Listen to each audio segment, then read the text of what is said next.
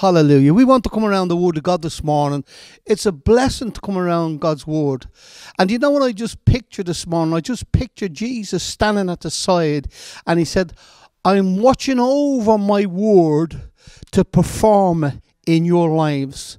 So no matter what's spoken this morning, it's the Word of God, and it will never return to him void. It will accomplish all that he has for us. And God wants to speak into our lives this morning. I want to just thank the Lord. Father, I just want to thank you for your word today, God.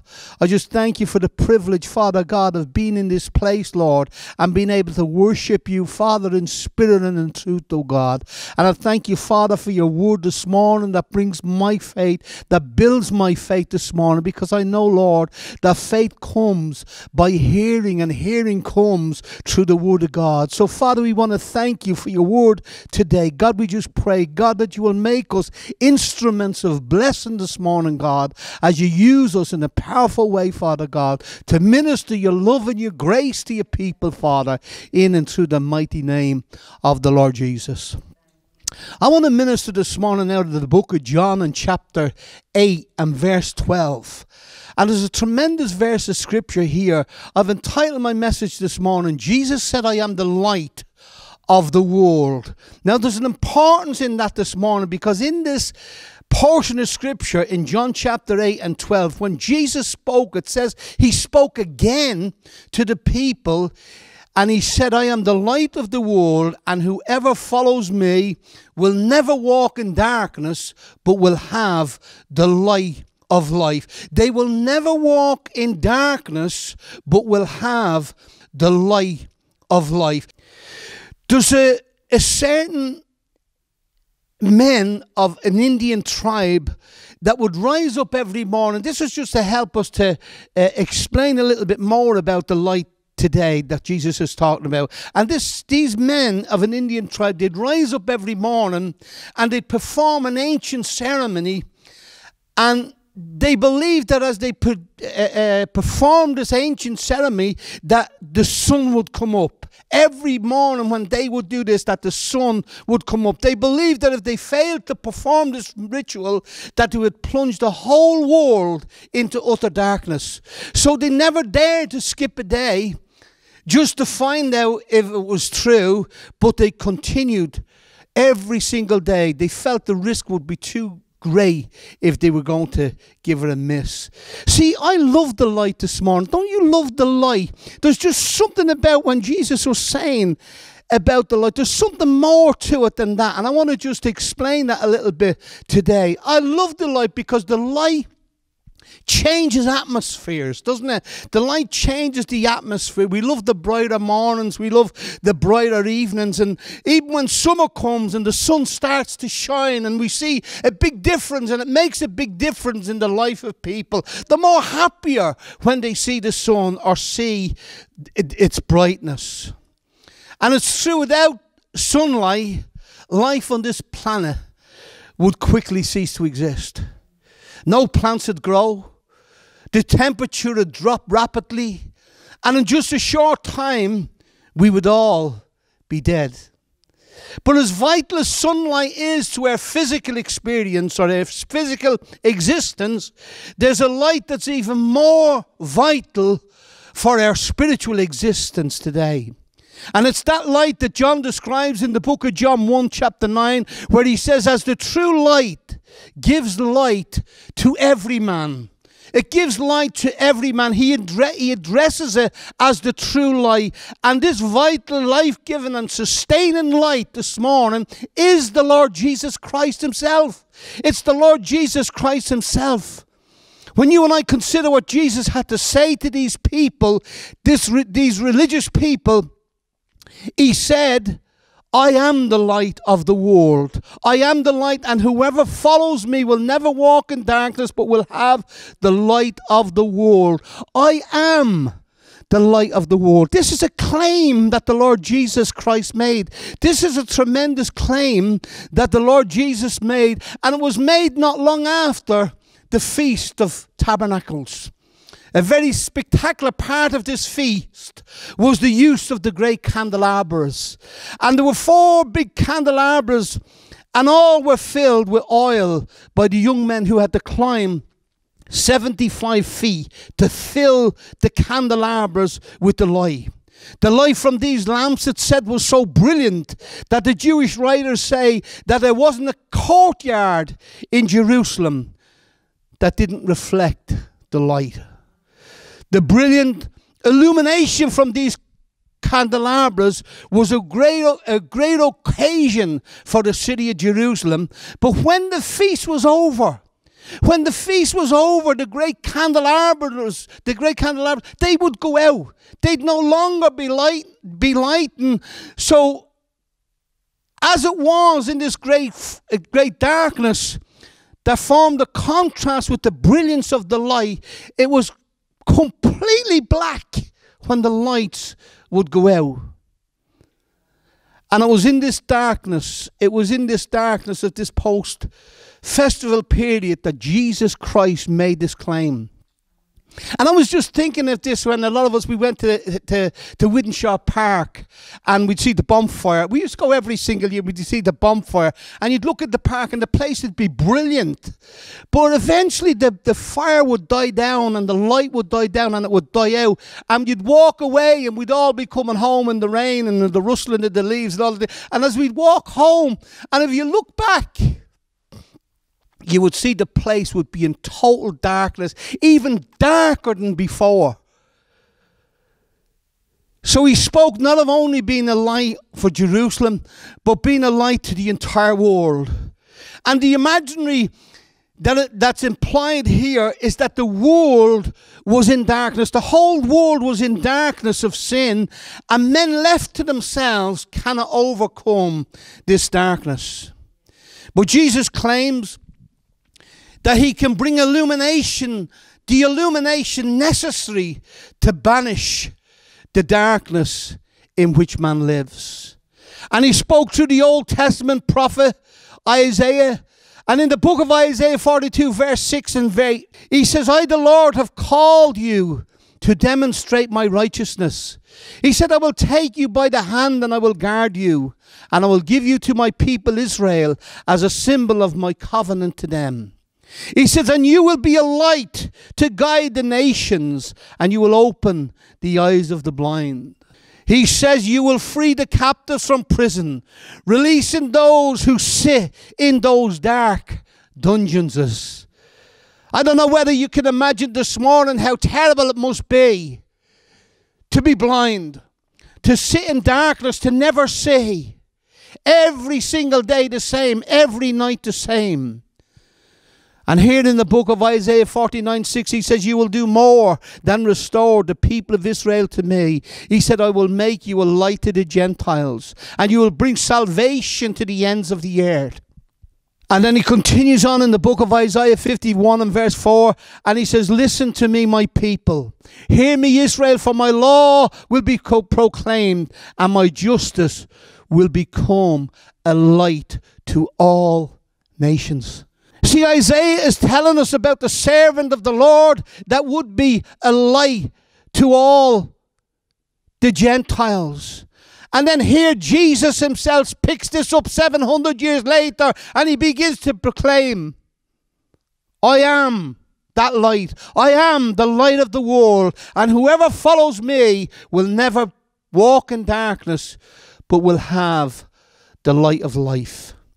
Here Jesus' claim is that he is the true light.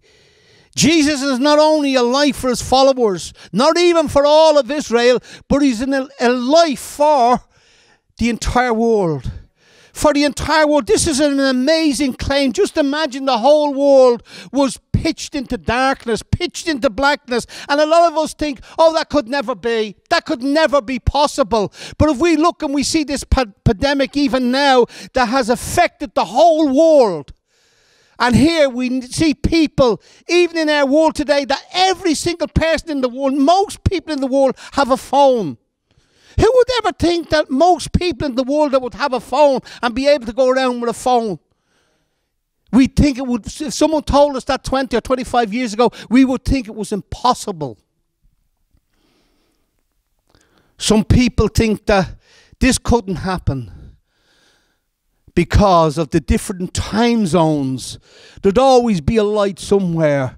But in the book of Luke chapter 23 and verses 44 to 45, when Jesus was on the cross, it says, now at about the 6th hour, there was darkness over the whole earth until the 9th hour.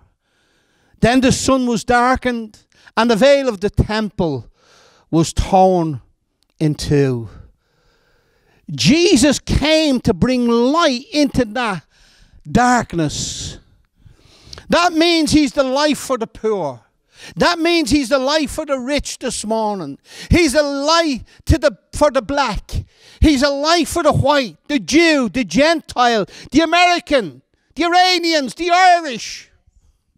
No matter what country we're from today. Isaiah says in 51:4, listen to me, my people. Hear me, Israel, for my law will be proclaimed, and my justice will become a light to the nations.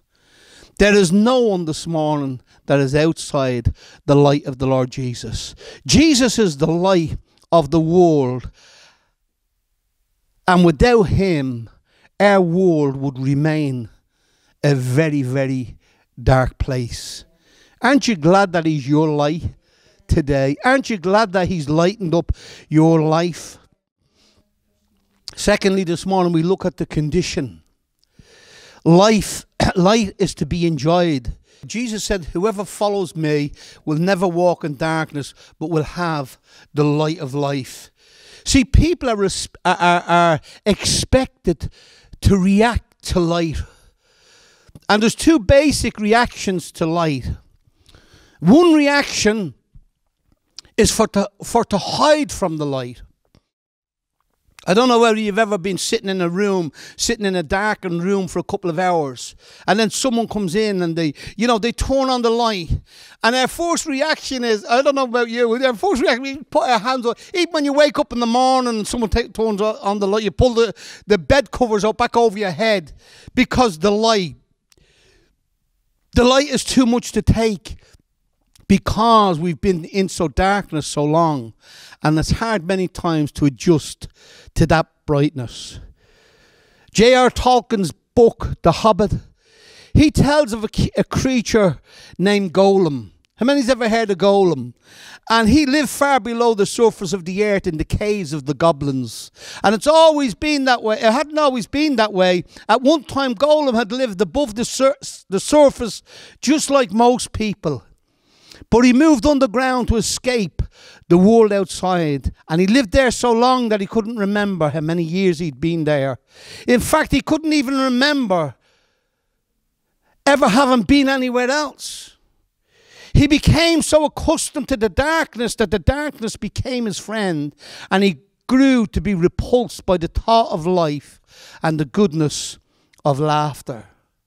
There's many people like Gollum today. We've lived in this world of sin so long that we begin to enjoy it, and we begin to think it's the norm. We begin doing things that we never would have considered doing before. And we start to think thoughts many times that would shock us even now. And we find that we're very comfortable in this new world system where right is wrong and wrong is right. And black is white, and there's no longer any moral standard by which we must abide. Isaiah tells us again in chapter 5 and verse 20, he says, you are heading for trouble. You say wrong is right, and darkness is light, and bitter is sweet. Woe to them, another version says, woe to them that call good evil and evil good. And when the message of the Lord Jesus, the light of the world, comes into our lives, we cover our eyes many times and we say, no, no, no, turn off the light. I can't take it anymore. And we crawl back down into our comfortable world, a world of darkness and sin. That's one reaction to the light. That's one reaction to the light of Jesus. But thank God it's not the only reaction. The second possible reaction is that you and I can run to the light. And we can embrace the light. And we make the light our very own. Let's return for a moment to our darkened room. We've been sitting here for a long time and someone flicks the switch. And again, our immediate action is to put our hands up to our eyes again, to cover our eyes. But instead of keeping our eyes covered, we find that our eyes are rapidly beginning to adjust to the light. And in a short time, we begin to find the comfort in the light. It helps us to see what's happening. It helps us to see what's going on. It helps us to see what we're doing. It gives us warmth. And it shows us how to get from here to there. And after we've grown accustomed to the light, we no longer desire the darkness. We'd rather be in the light, wouldn't we? When Jesus Christ, the light of the world, first comes into our lives, his light often makes us recoil because it exposes the life of sin that we used to live. But if we run to the light, and instead of running away from the light, we find that in a very short time, we'll be able to come accustomed to this light. And not only that, we'll begin to desire the light, and we'll not want to go a moment without the light, because we will want to continue to enjoy the light. Because the closer we draw to the light of Jesus, the more clearly we're able to see. Jesus says that to enjoy the light, we must meet certain conditions. We must first come to the light, and then we must follow the light. We must follow the light. I don't know if you remember, the Word of God speaks about the disciples in Palestine, in early Palestine. And when Jesus was saying, follow me, he meant for them to literally follow them. They gave up their homes. They gave up everything. They followed Jesus. They followed them to the places and stayed in the places where he was. But the word also means in the sense of following Jesus as his disciple. And today, while there's often a following of Jesus, it's not a literal following of a person, that we're going to where the person is. It's also used in the meaning of becoming a follower and a seeking of Jesus, and a seeking of his word, a seeking to live according to his teaching. And that's what Jesus was saying when he was saying, follow me. He was saying, follow me. Follow me, and you will never walk in darkness, and you will have the light of life. Jesus claims to be the light of the world, not just the earth, but of the entire world.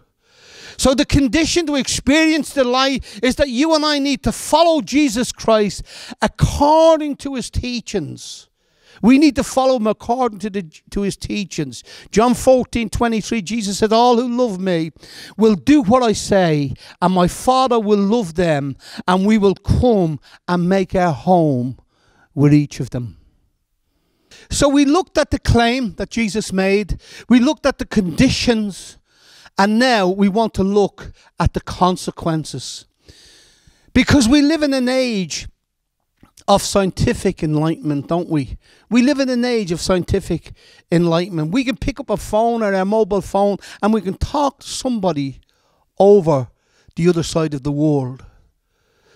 We can turn our computer on and we can watch it do the work of 100 men in a few minutes. We can receive a transplant if one of our organs fail. Even today we're looking at an amazing miracle of them trying to vaccinate the whole world.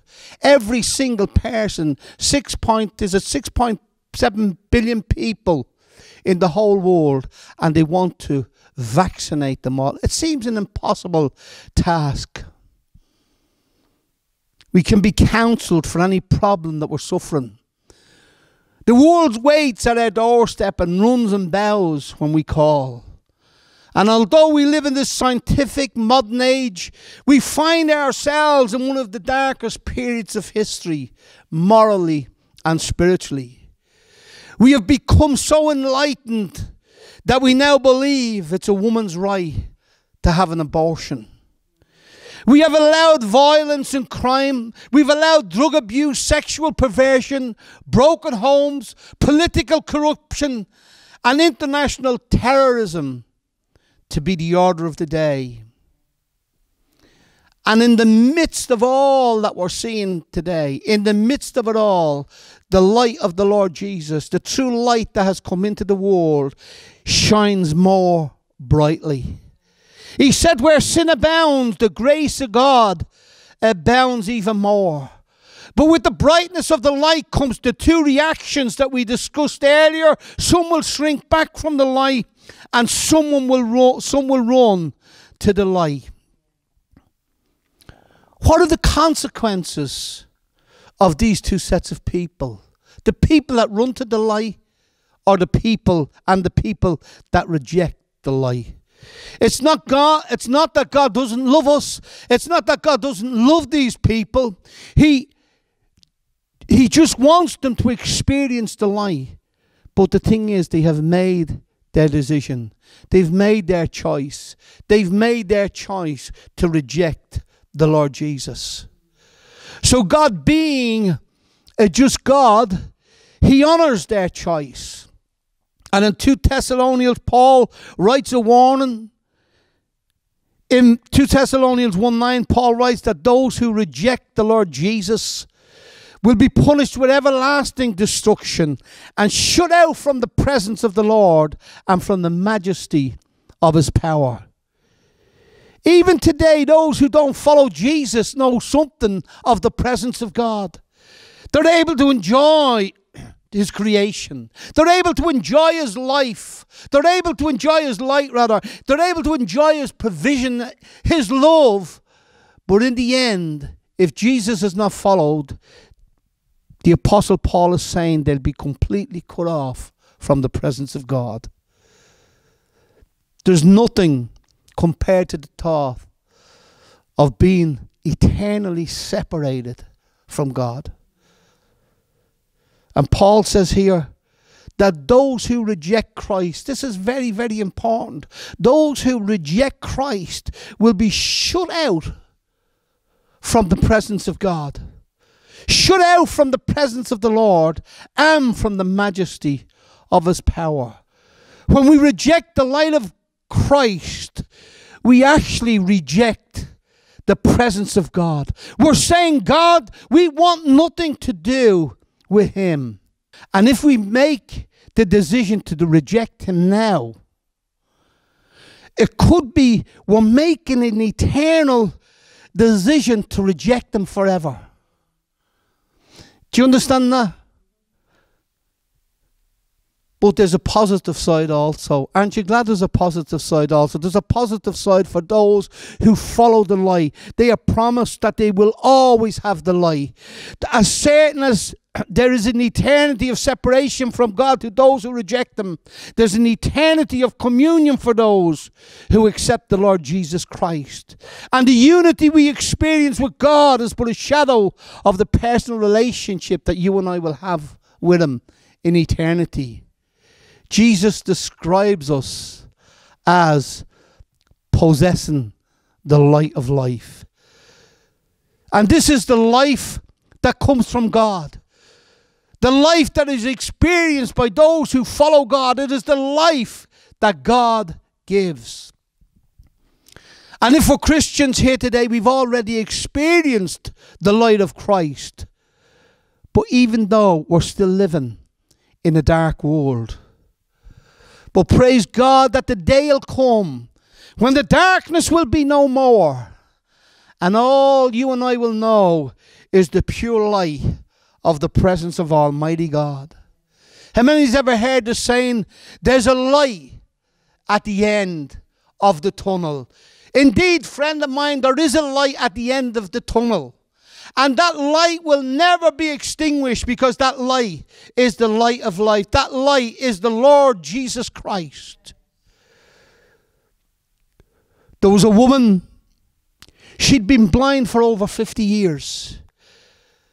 But she got healed, and the doctors were removing the bandages from her eyes after the delicate surgery. And she began to weep with joy, for this was the first time in her life that a dazzling, beautiful world of colour, a form began to greet her eyes, and she began to see. But the amazing thing about the story, however, is that 20 years of her blindness had been unnecessary. She'd been blind for 50 years. But she didn't know the surgical techniques had been developed, and an operation could restore her sight and give her vision. The doctor said she had figured that there was nothing that could be done for her condition. Much of her life had been so different. Much of her life could have been so different. And when we see this case, some questions come to mind. Why did she continue to assume that the situation was hopeless? Had no one told her about the wonderful advancement of the eye surgery? But then you and I see the plight of those that are unreached by the gospel. How many will go on living in spiritual blindness because they've not seen or experienced the light of the Saviour? How many will never see the true light that has come into the world? How many have yet to have had the bandages removed from their eyes? The Bible says in 2 Corinthians 4:4 that Satan, who is the god of this world, has blinded the minds of those who don't believe. They are unable to see the glorious light of the good news. They don't understand this message about the glory of Christ, who is in the exact likeness of God. Many doubt. Even some of the disciples doubted. John doubted, and Jesus sent them back to John in Luke 7:22. He said, go back to John and tell him what you've seen. Tell him what you've seen and what you've heard. The blind see, the lame walk, the leopards are cured, the deaf hear, the dead are raised to life, and the good news is being preached to the poor. That's good news today. Can you say amen? So you and I, we can have a brighter life. We can have a brighter future if we will follow the Lord Jesus Christ. Jesus said, I am the light of the world, and whoever follows me will never walk in darkness, but will have the light of life. I hope this message has been a blessing to you this morning. I hope this message has given you some hope, has given you the enlightenment to accept the Lord Jesus Christ as your Savior, and don't continue to reject Him, because He loves you so much today. Come as you are. Don't put it off till tomorrow, because we're not promised tomorrow, and the opportunity is here for you today to accept the light of the world, and allow your days to be brighter. Allow Him to lighten up your life and to bring a brightness to your day, and you will never be the same again. This is a great opportunity after hearing the Word of God. Do you remember I said to you that Jesus stands over His Word, the performer in our lives? And God wants to perform a miracle in your life today. He wants to bring and give you His light where there's darkness. By accepting Jesus Christ, you can come to Him today and you can be born again. You can have a change, a complete new life. Jesus said, unless a man be born again, he'll never see the kingdom of God. It's like coming out of the darkness, and it's like entering into that life. And you have that opportunity to be born again. To be born again and become a Christian, a follower of Christ. That's what a Christian is. It's a follower of Christ. And I want to pray right now, and I'd like you to say this prayer with me. If you want to accept the Lord Jesus Christ as your Savior, just indicate to me, just let me know, yeah, that's what I want to do. But say this prayer with me right now. Dear Lord Jesus, I know that I'm a sinner, and I ask your forgiveness. I believe that you died on the cross for me. I believe you died for my sin and you rose from the dead. And with your help, I turn from my sins and I invite you right now to come into my heart and to come into my life. I want to trust and I want to follow you. I want you as my Lord and Savior. And if you said that prayer right now, and you've really meant it, slip your hand up right now. Those that are in the church service here and those that are watching online, slip up your hand now or just type it in and just let us know that that is your response. And I've got something I want to share with you right now. If you've done that, now you can live your life for Jesus. Just go and live your life for Jesus as best as you can. And now, your next step, you can grow in your faith by attending a church, by reading the Bible, by praying and getting to know Christians and getting to know who they are. And we're here at Wythenshawe Community Church.org. And if you need any more help or any more information, please don't hesitate to contact us where we can share with you the light of the world. The Lord bless you. We want to thank you for listening and being with us this morning. God bless you.